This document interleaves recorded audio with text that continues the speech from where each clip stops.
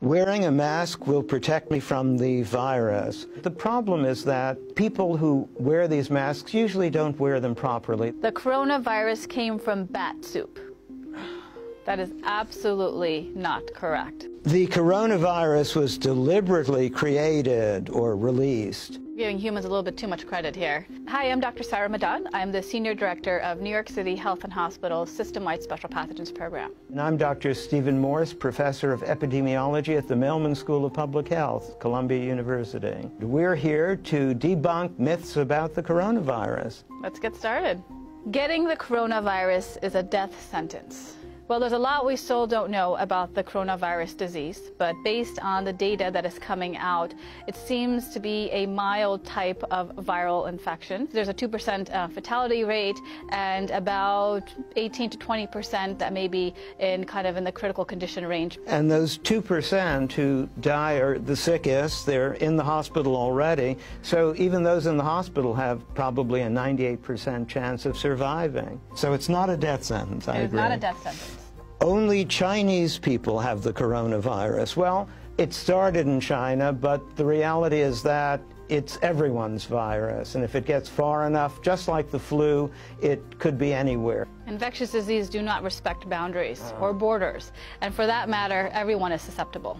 The coronavirus is the most dangerous virus. That is not true. There are a number of different viruses out there in the world. So let's just compare it to another type of virus. So you have the Ebola virus disease, which has a much higher fertility rate associated with it. I think the official count is now 6,000 recoveries. But you know, one of the funny things is that we don't usually report recoveries when someone is discharged from the hospital. So all those recoveries, probably there are many more on the way as well.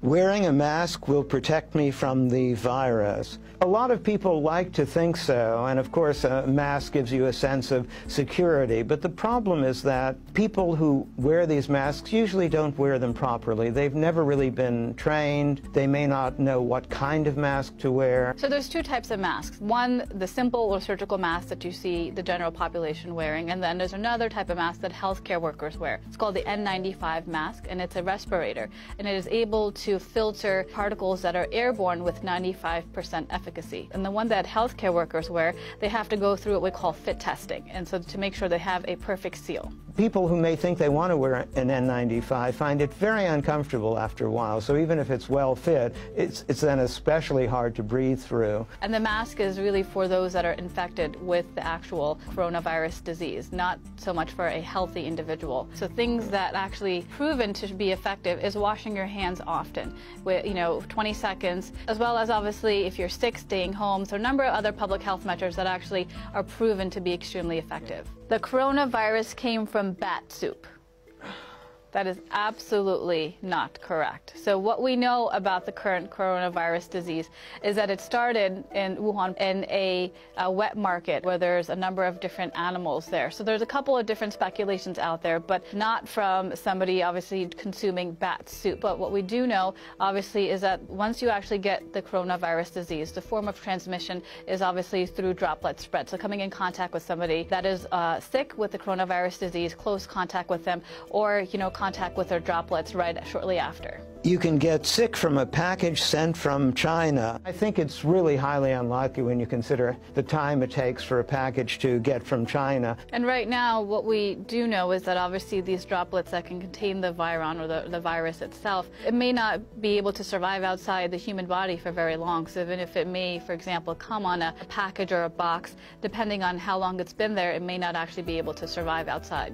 But we still don't know. Closing borders will stop the spread of the virus. These types of respiratory viruses, they don't respect borders, as we know. And it's not the fault of a government that this type of outbreak is starting or spreading. It's just the nature of the virus itself. Travel bans historically have proven not to be very effective. In fact, it seems that it was the opposite. They caused more fear, make more chaos. People were reluctant to actually come forward with actually reporting that they had the illness. A lot of it is perception, and with travel bans, a lot of it, politicians particularly, I hate to say, like to do that because it gives the appearance of doing something, but it is often counterproductive. The federal government does state non-essential travel should be restricted, obviously, to mainland China. That's the epicenter, and that's where there's a lot of community transmission. But outside of China, where you may see there's over 24 countries that actually are reporting to have coronavirus disease, if there is no community transmission, there is obviously no risk to the general public. But continue to look at Centers for Disease Control's website. They have a travel health advisory section that you can actually go to and put the name of the country, and it'll tell you the precautions. And as well as go to your healthcare provider. They can provide some travel guidance to you if you need to travel to various areas that may be reporting outbreaks of coronavirus disease. The virus only affects older people. Well, that's kind of half true. It affects everybody, even children. The older people, however, are the ones who are more likely to have severe disease or more serious disease. So all of us older people have to be careful, but it affects everybody. And even the older people, most of us, will probably not even be that sick.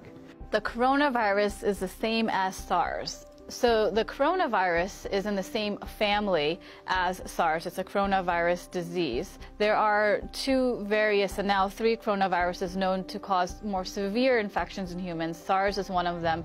MERS, which is Middle East Respiratory Syndrome, is another one. And now coronavirus disease that just started, obviously. SARS was more severe in terms of the fertility rate that was reported. So it's about 10%, versus with the coronavirus, what we're seeing right now is about 2%. But still, it's way too early to tell. This one is different. This spreads a lot more like the flu, but there are so many more cases simply because it spreads so well. So many more people can easily get infected. Large numbers of deaths doesn't necessarily mean that it's a very lethal virus. It just means that a lot of people have been getting it, and some of them unfortunately die. Now let's just take seasonal flu, for example. Seasonal flu this year started in October, and the Centers for Disease Control Prevention are already reporting over 10,000 deaths related to seasonal flu. And over, again, 20 million Americans being infected. So let's just put things into context. The coronavirus has something to do with Corona beer. No, and beer won't prevent it either. So Corona is simply Latin for crown, and they have a crown-like appearance with those spikes sticking up. But the beer is all on its own. It won't prevent coronaviruses, won't give it to you. It's just a coincidence. My pet could give me the virus. So with the coronavirus, still there's still a lot we don't know. Right now, we haven't seen any cases where pets are transmitting the virus to their owners. You're more likely to give it to your pet than the other way around. Yeah. Take good care of your pets. Yeah.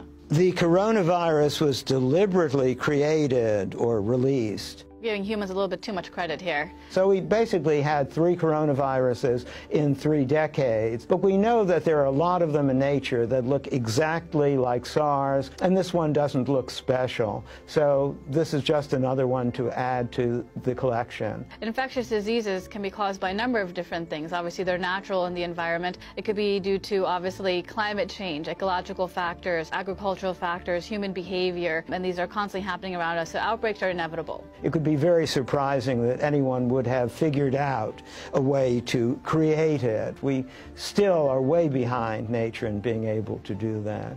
Antibiotics prevent and treat the virus. Viruses and bacteria are 2 different microbes. So we would use antibiotics for bacteria. For viruses, we use antiviral medications. And so, for example, with seasonal flu, that's a virus. And so one of the ways that we can treat or alleviate some of the symptoms is by giving Tamiflu. That's an antiviral medication. So antibiotics in this context for this virus do not work unless you have secondary infections that are bacterial in nature. And this is a very common misconception. There are a couple of drugs now that are experimental, but they're in the development stage, that are showing promise against this particular virus. We're still in the early stages of the coronavirus disease. There's a lot of rumors, things that are not factual. So really go to credible sources. Go to public health websites that are credible. Go to the World Health Organization's website. Go to your local health department's website, or even go to your healthcare provider to get more information if you're curious. And if you want to read about all the emerging diseases everywhere in the world, you can get on the ProMed website or even get email. And I think there has been a lot of fear around this, partly because we've heard of these other coronaviruses like SARS. But I think panic or fear is not really what we need. These outbreaks are inevitable, and we need to continue to prepare for these types of outbreaks. We need to invest in global health security. A best case scenario, obviously, is that it all gets under control, and hopefully we'll have vaccines and other things and have learned something from the experience.